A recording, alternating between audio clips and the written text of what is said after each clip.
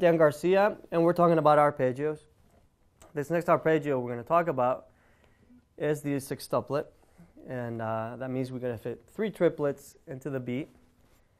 And let me show you how to do this. We're going to start with our bass note. Remember, thumb, always a rest stroke. And then we're going to lean it in the string right below the one we play. And now our fingers, we're going to play 5 notes to complete the sextuplet. So thumb, and we're going to start with index, middle, annular, back to middle, and then index.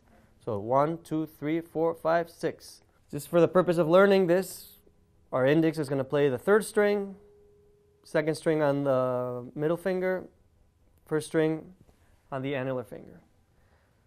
So we're going to play a simple A minor chord and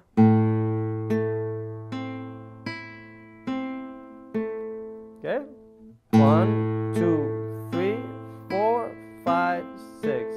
1, 2, 3, 4, 5, 6. 1, 2, 3, 4, 5, 6. 1, 2, 3, 4, 5, 6. 1, 2, 3, 4, 5, 6. So it's very important when we do arpeggios that our fingers don't hang out on the strings, meaning don't lean your fingers on the strings to wait and strike the strings. Okay, fingers should be always suspended in the air close to the strings, but not on the strings. Okay, it's a common mistake because it feels safer to be right there. Okay, but what happens is you don't let the guitar ring. Okay, so the fingers should be only on the string to strike the string.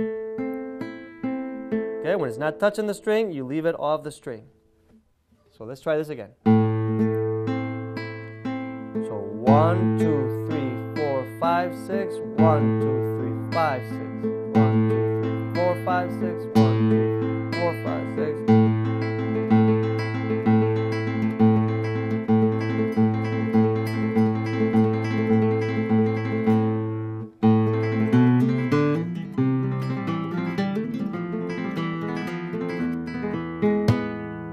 So have fun practicing your arpeggios.